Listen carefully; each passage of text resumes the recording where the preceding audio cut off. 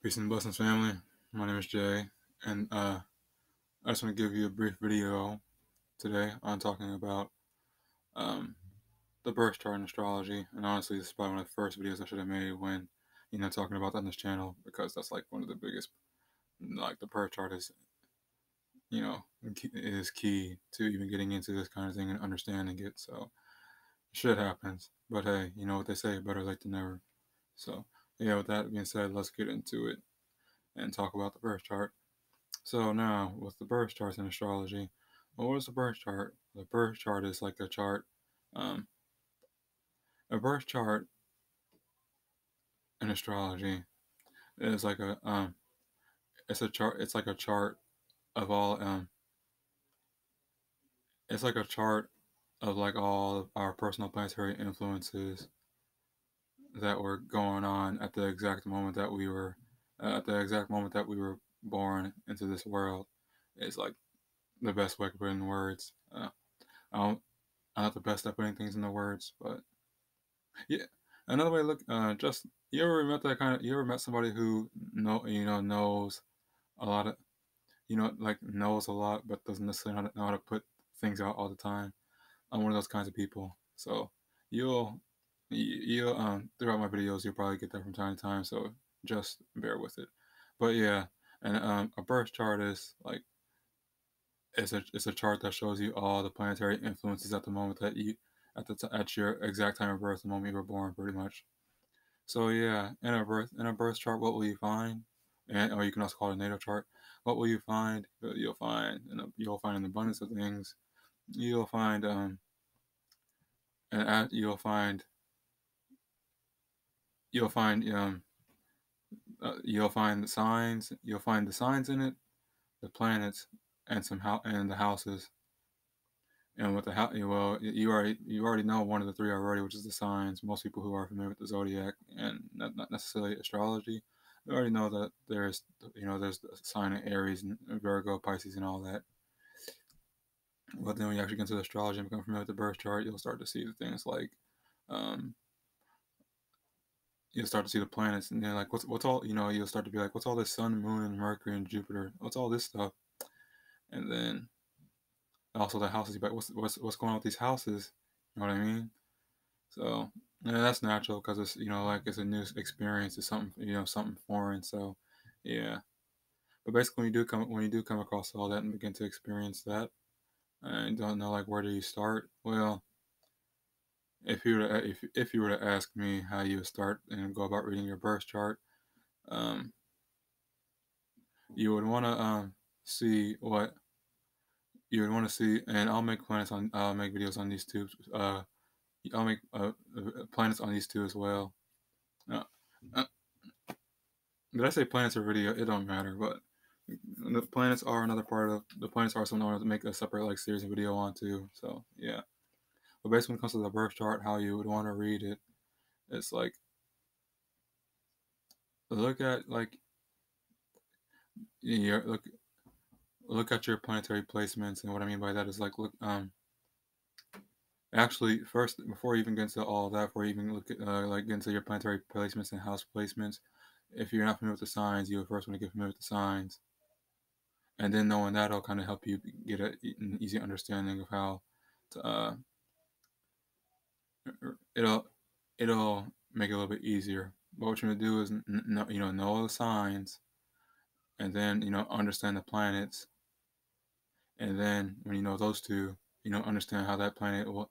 Because when you know the sign, when you know understand the signs, you'll understand why that sign has that.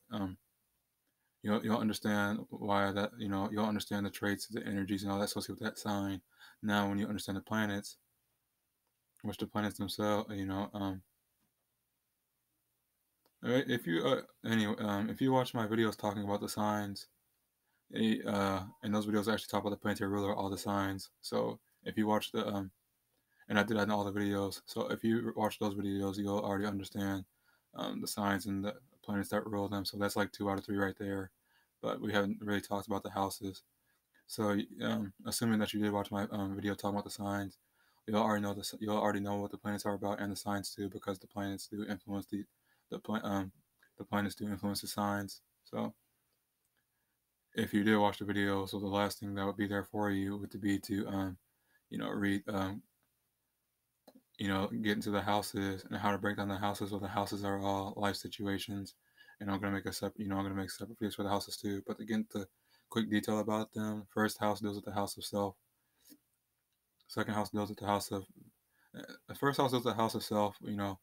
Um, who you are as an individual, who what you're personally into, things like that. Second house deals with what you value, what is that you have to offer, things like that. Third house deals with your surroundings and um, communicating and your siblings, etc., etc. Fourth house deals with your home, your family, the mother. Fifth house deals with your your your creativity, the way the way you express your creativity, things like that. Sixth house deals with your health. Seventh house deals with your relationships. Eighth house deals with the things that are secret behind the scenes. And by the way, this is all surface level, so don't think that this is all that those houses are about. But yeah, anyway, continuing. Ninth house is like the house that deals with enlightenment and higher learning and all that. Tenth house deals with your career, what in business. 11th house deals with your your friends and groups and your circles. And the 12th house deals with your dreams and subconscious and all that. So yeah, and for the people who have already understand the planets and the signs, what you want to do here is um, see which planet is in which house and which sign.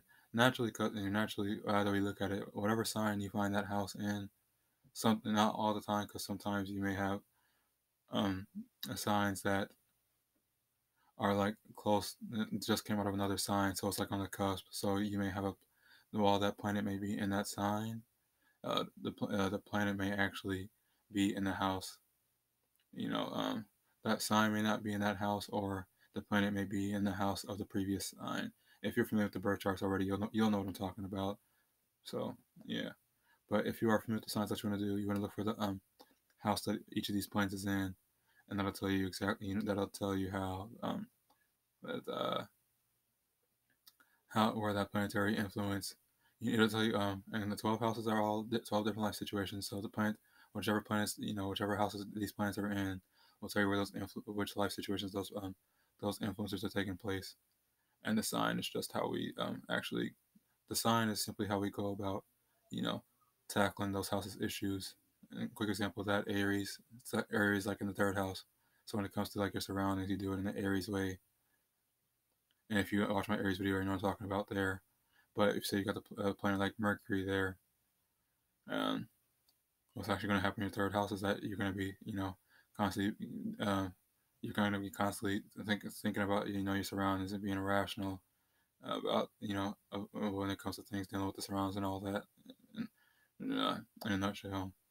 But I'll get more in depth with all that when I talk about like, the planets in the houses, planets in the signs and all that. So yeah, that's just a quick example.